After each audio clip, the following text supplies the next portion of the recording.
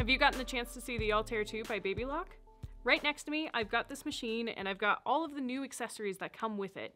So let's do an overview of what you get with your new Altair 2. So on the Altair 2, one thing that I was very excited about is that you do get your multi-function foot controller. I love this, especially for sewing, because you can program the back kick to do a function, and you can also program this foot to do a function. So, of course, if you push it when you're not in mode, the machine gets mad at you. But what I love to do it for is, of course, this part right here is going to be for sewing. Most of us drive that way anyways. I usually do my back kick as a needle up and down function, so that I don't have to move my hands from the fabric if I'm trying to do rotating or anything like that. And, of course, this one I like to set as my cutter button. So you can completely customize what all of these different functions do. You can also do things like press your foot up, down.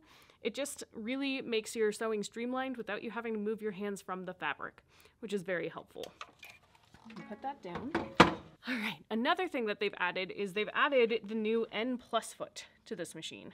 So you can see with the N+ foot, it's got these two little bars here that stabilizes the foot onto your ankle, so that while you're sewing some of those big, beautiful maxi stitches or decorative stitches, your foot isn't rattling while it's doing it. It keeps it nice and stable and gives it constant, consistent pressure.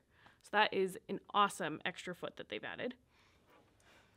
They also have the compact digital dual feed foot, which this is really nice. If you're working with a quilt sandwich or with funky materials, there's a rubber belt right here that keeps constant pressure with the fabric, so it really helps. And the difference between this one and the older version is that it's a little bit smaller.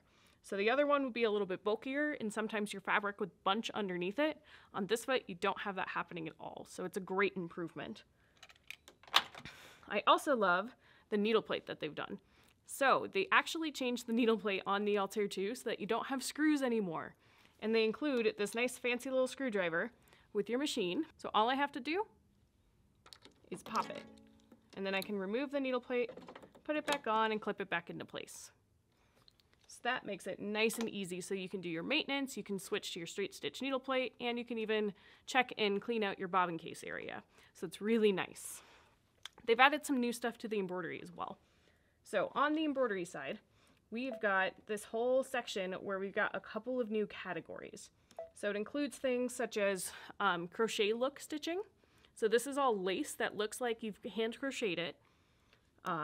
There's also some new applique designs, which create some really cute little projects.